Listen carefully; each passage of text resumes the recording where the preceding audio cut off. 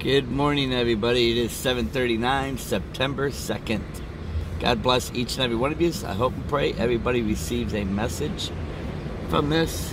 I'm on my way out to another old historic site, and I want to remind everybody, I'm going to do these on it, but remind everybody, these places are going to be melted like they never existed. This is one thing when I go looking at anything here, this is what I see. I see where the Lord showed it to me. These things are going to be melted like they never existed. One thing that I always remember is how it says they made merchandise of us. In other words, this is what, they're chains. Everything's chains. They've just made merchandise of you, where you're no longer people but objects, things that they make merchandise. I was listening to where Jesus, when they came to take him away, and Peter smited one of the servants of the high priest his ear, and Jesus looked at him and he goes, "You think that I can't drink the cup that my Father has given me?" And then we have to look at what Jesus told us when we eat this bread in remembrance of him, and when we drink this cup in remembrance of him. And makes me think of these things, I look at all these things now in a different, every word that's written in this Bible,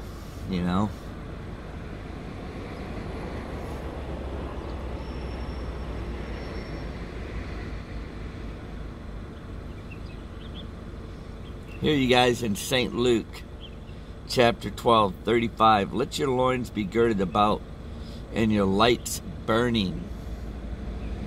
And ye yourselves like unto men that wait for their Lord, when he will return from the wedding, that when he cometh and knocketh, they may open unto him immediately. Blessed are those servants whom the Lord, when he cometh, shall find watching. Verily I say unto you, that he shall gird himself, and make them sit down to meat, and will come forth and serve them." You guys, since this started, I'm leaving off right here at 38. I've had at least 3 times that I can think of where I woke up hearing knocking at the door, and I look at how right now we are able to see what so many cannot see, and it makes me see, we know who we are, predestined and chosen for this time, where so many other people have no clue. Oh, he's dropping off the container here. So many people have no clue as to what's getting ready to happen. Then we have to go into Scripture and we have to understand why. Why is it that they have no clue? How can they be watching if they have no clue? And when we tell them and they don't want to believe us, I just got to share with this one guy who was a Muslim. He said he was Muslim this morning.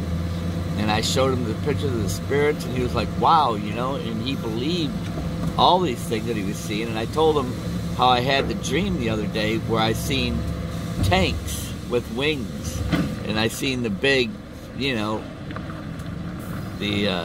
where they shoot the missiles out of the tanks.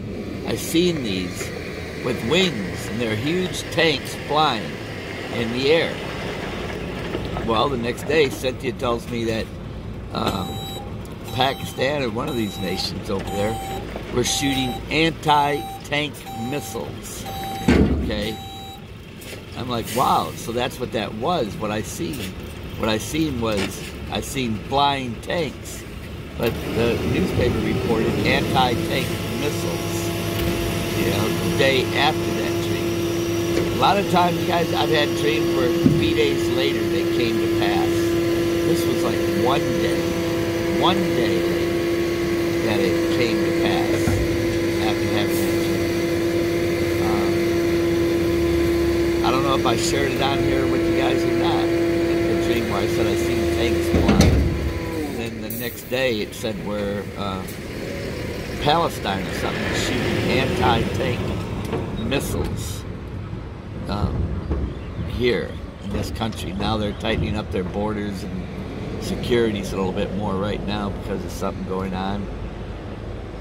We know that this is all coming to a head. Everybody else looks at it like it's the same old, same old. This has been going on for a long time, and it's going to continue. But it's not. Everything's coming to a head. That's why it says they're going to be howling, Lord, Lord, let us in. Okay? So we know, you guys, where it says Jesus is going to be showing up, returning unexpectedly. We know our eyes have been opened for this purpose. And we are, and it says for us to be a light. To be telling people everything that we know and see.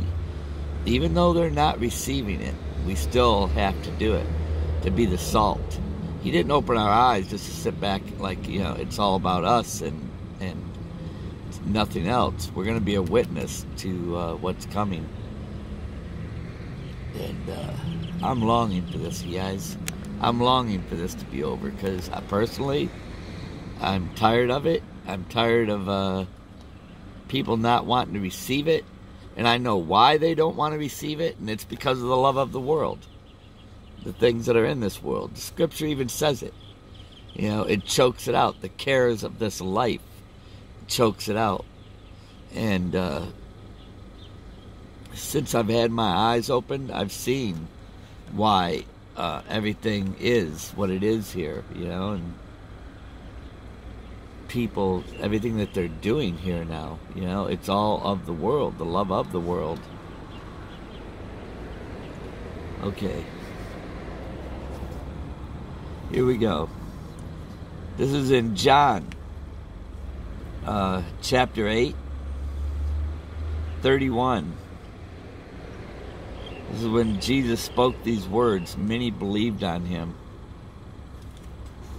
Then Jesus said to those Jews which were believed on him, if you continue in my word, then are you my disciples indeed.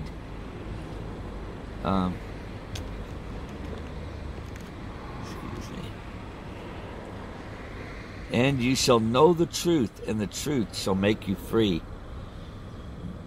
You know, I mean, we know, don't we? We know the truth. We know the time that we're in, and we can't get anybody else to believe it. That's really surprising. You know, that people won't accept what we know. It's not like we just think we see. We know. We've been shown the truth. Not only that, the names of everything. It's like as if we're at a whole different level of seeing and knowing and believing. It's like that root. When it takes root, you get the knowledge that he gives us. You know, we wouldn't look at how nobody sees anything. He dwells in each one of us. There's nothing that is that doesn't exist without him. You know, he makes peace. He makes war. He makes everything. You know. That's how I was sharing with that Muslim guy this morning. And he's going, yeah. And then before we left, I told him, I said, now listen, my faith is in Jesus Christ. And he goes, yes. And I told him, I said, many Christians right now are sleeping. And I said, because of the love of this world and what's in it, the cares of this world. And he said, yes. And he was glad to hear it. Yeah, I don't get that too often, where people, especially, he was a Muslim. He was a cook. When I was up there eating breakfast this morning. They answered him, this is what I like, and you shall know the truth, and the truth shall make you free. They answered him, and they said, we be Abraham's seed, and were never in bondage to any man. How sayest thou, you shall be made free? Jesus answered them, verily, verily, I say unto you, whoever committeth sin is the servant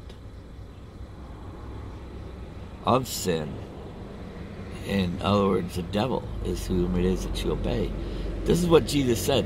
Whoever committed sin is the servant of sin. And the servant abideth not in the house forever, but the Son abideth forever.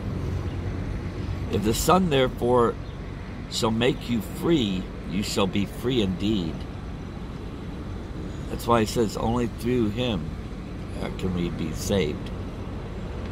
I know you are Abraham's seed, but you seek to kill me because my word has no place in you. I speak of that which I have seen and with my Father. See, you guys, this is what's happening right now. Even what we're seeing and what we know to be the truth, nobody will accept it. We can't even get anybody to believe what we're seeing and what we tell them. You know, another thing is, guys, we know Scripture says, cursed are those who make flesh their arm. Everybody trust and believe. Even here, they trust and believe their government over God's word. And we know God's word says that when the covenant's broken, that he's coming down here with his indignation, with a fervent heat. You know, and I've seen it. He showed it to me where this place is all melted up. It's all melted. I mean, melted back into the earth like it never existed. That's why when I go around and I'm looking at things or whatever here, to me, I mean, when the Lord shows you what's coming, I don't look at these things like in awe anymore. I look at them like they're already non-existent, because I know it's already going to happen. You know, I don't find this stuff like some people want to see. Like the tourists that come here to want to see stuff, I come here and I already see it gone. It's just a matter of when. Not if, but when. And I know it's any time. You know, these places, it's like it says, they made merchandise of you. I know you are Abraham's seed, but you seek to kill me because my word has no place in you. Remember this, you guys. Most people are going to turn against you and hate you. You haven't even begun to see it yet. They're going to. And I've seen it as we were lifting up.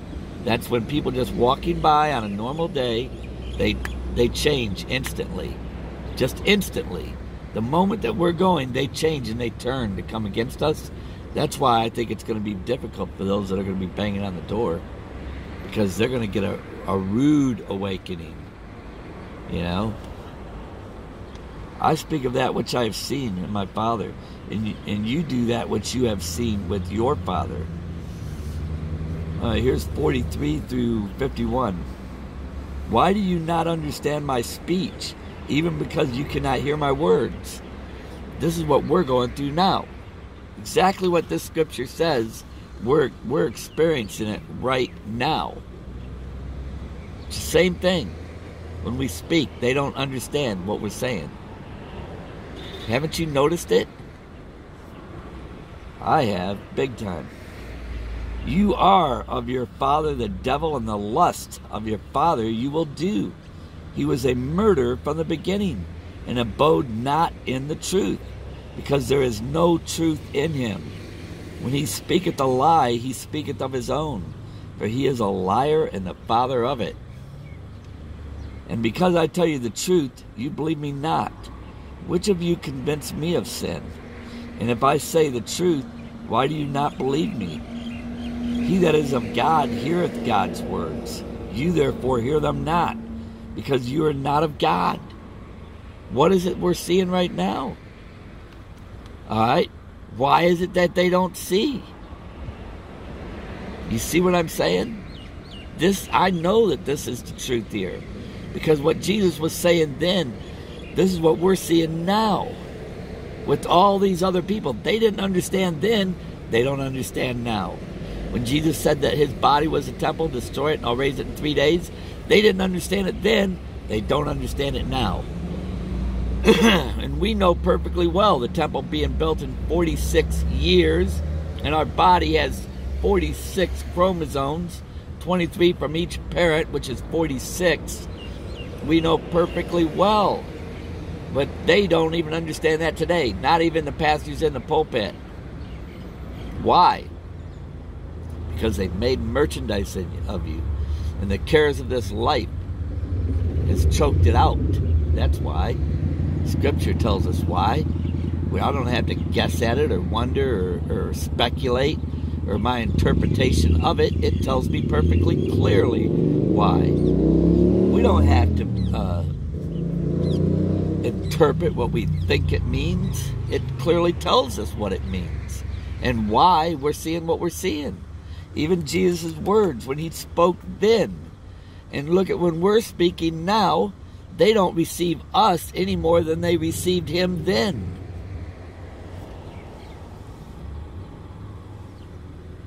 Then answered the Jews, and they said unto him, Say we not well that thou art a Samaritan, has a devil?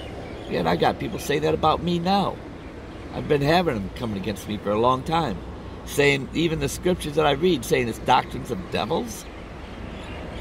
It's out of the King James Bible, the Holy Word of God. They can't understand it or receive it. They're just like what the Pharisees were then.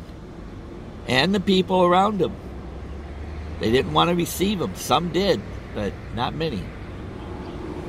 And it's a lot like what it is right now. 49. Alright, I'm still in 8, verse 49. And Jesus answered, I have not a devil, but I honor my Father, which ye do dishonor me. Remember, it says some are vessels of honor and some of dishonor. And I seek not my own glory. There is one that seeketh and judgeth. Verily I say unto you, if a man keeps my sayings, he shall never see death. Yeah, these are some amazing times we're in, man.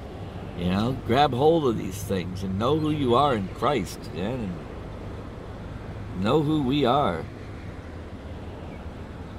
All right, John chapter 15, 18, 19, and 20.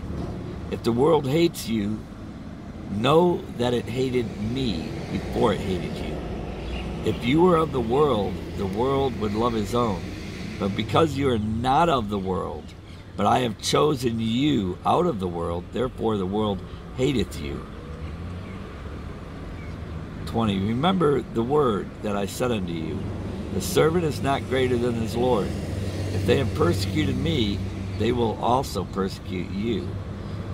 If they have kept my saying, they will keep yours also. But all these things will they do unto you for my name's sake, because they know not him that sent me. If I had not come and spoken unto them, they had not had sin, but now they have no cloak for their sin. I got about an hour and a half drive to where I'm going, you guys. Okay, so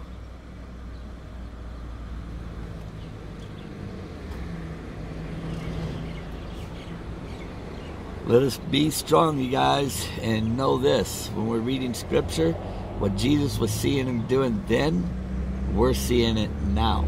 It's like a mirrored image of it.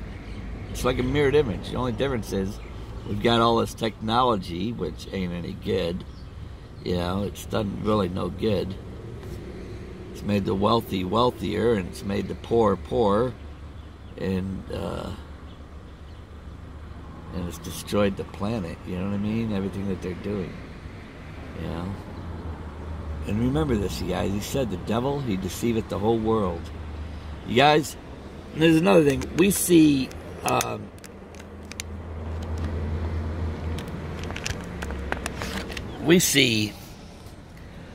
everything going on here like it is over there in America. Graffiti.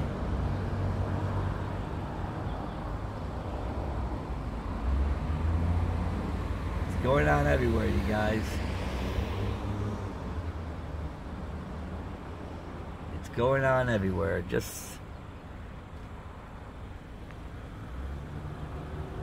let you see a little bit of this here, you know. There's some of the mountains there, you guys. Alright. Be strong. God bless each and every one of yous. We see the graffiti going on here just like we see it going on everywhere else, you know. It's all spiritual. You know, this is why, you know, most people ain't waking up. They're asleep, and it is what it is. We still do what we do, and they are going to do what they're going to do. And this is where we say by grace, through faith, through Jesus Christ, we were predestined for this time that we're in. And they don't understand our words no more than they understood his, you know. But we understand why, because the scripture that we read today, they don't read it. They don't understand it. You know, I've talked to many people, man. It's been in church a long time. They got stuck in that prosperity, love of the world for such a long time that it's blinded them, and they no longer know what's what anymore, you know. But it's caused them a lot of problems. Harold mentioned to me that, you know, in the scripture where it goes, give us of your oil. We say no, lest there's not be enough for us and you know. But we'll see how that turns out. We know it's getting close. And we've been trying to warn them, you know. I don't understand it. I only know that I've seen when we leave, they change and they turn to try to come against us at that last moment. God bless y'all in the name of our Lord and our Savior, Jesus Christ.